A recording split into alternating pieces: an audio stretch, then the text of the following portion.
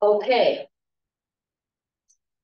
So last time we used, I don't know if you remember, we used integer constraint to set up, to make the decision variables, the x, y's to be integer. And this time, this is called like part of network model. So network model, basically, we can assign points with different routes, or like in this case is to assign different jobs to machines, okay? And so for this case, we have different machines that can perform different jobs, and then they will take, let's say, different hours to finish certain jobs, okay? So machine one can do job one, but it will take 14 hours. But for job two, machine one will only take 5 hours. So on and so forth, okay? So this is the given information. And I just put this number, since this is given, we just move. And then this is where we are going to use Excel to decide, use solver to decide. So it's like the binomial decision, like binomial model. Binomial means like two, right? So we will use either 0 or 1. It's very similar to the computing, system. So they give 0 or 1 commands to everything, right? So this one will give 0 or 1 if we are going to assign machine 1 to do job 1, then here it will be 0, it will be 1. But if no, we are not going to use machine 1 to perform job 1, then it will be 0, okay? So that will be our unknown. That will be the x and y, x's. So let me just put the pink one. Oops.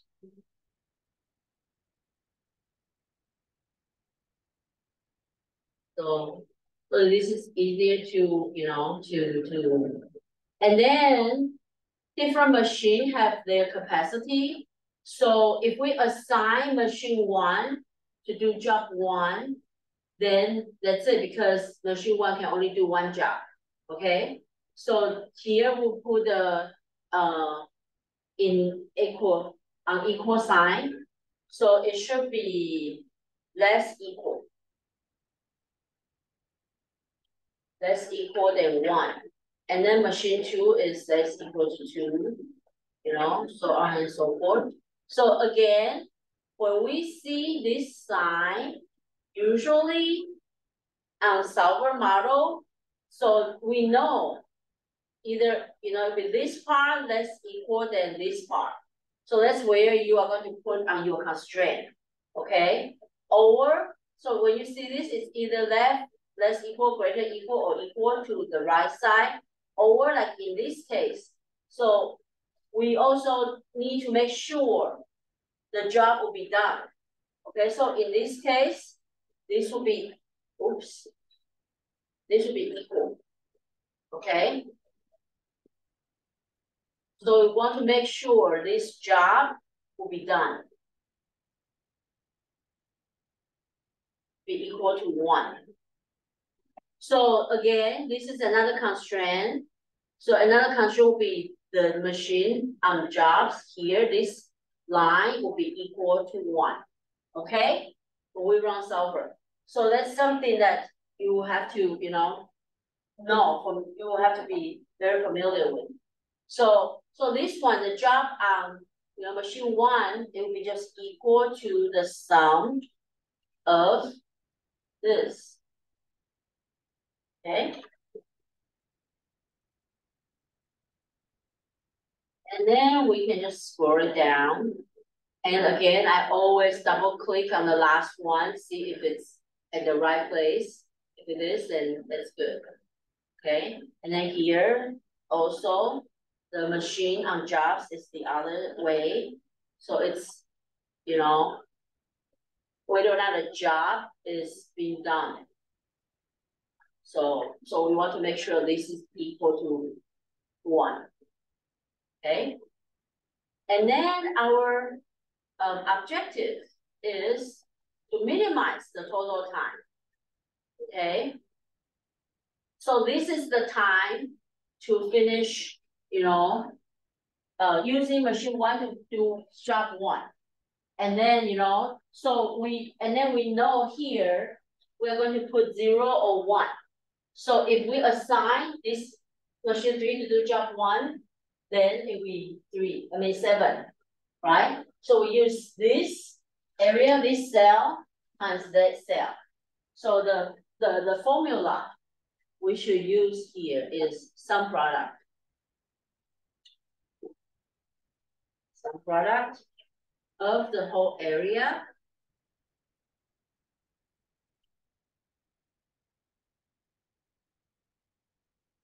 so you guys know what it means, right? So basically they will use they will add up the product of the corresponding cells. Like this one times that one. And then this one times the top one. Okay, the C6 times C15 plus C7 times C16 and so on and so forth. So when we do sum product, the two area has to be the same. Okay, you cannot do this way, like this is 4 times 5, and then you do the other way, 5 times 4. You cannot do that. You have to always have to be the same area, same shape. So that's our objective function. And I like it to be like bright color so I can see it when I run solver. Okay? Are you guys good? Okay. Solver. So we want to basically minimize. So click this cell and then minimize by changing the pink area. So that's the decision variables. Add the constraint. So like I say, when we see this, we know it's here, less equal than here, add, and then here should be equal to 1. Add. So one more is we want Excel to run this X, Y, Z only with 0 and 1. So here we use binary. Okay, this is binary constraint. So it's either 0 or 1. So when show the first constraint again? Sorry? Can you show the first constraint? First constraint is here. This one less equal than this one. Okay? So yeah, so you see here, this is the first one. G15, G6 to G19 less equal than I15 to I19.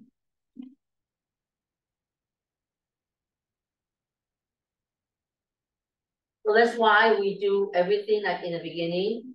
We put all these signs. So when you see the model, you should know those are the constraints. And what do we use for the cell reference for the binary one? The for binary. Yeah. So this area. Okay. Thing.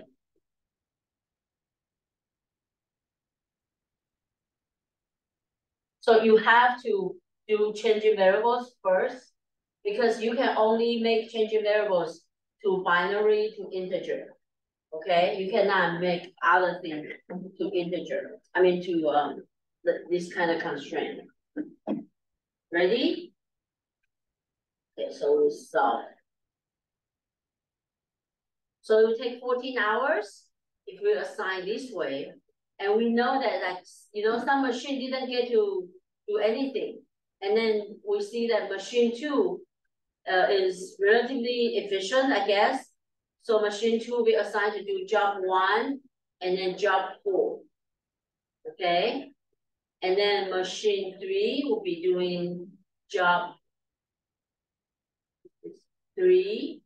And then machine 4 will be doing job 4.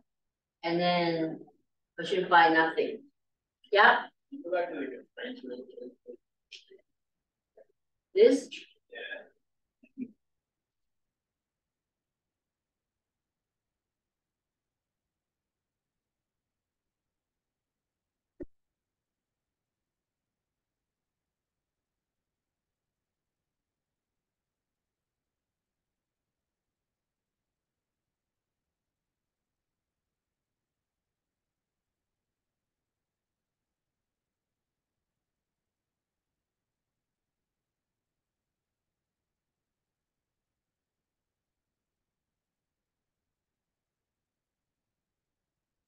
Okay.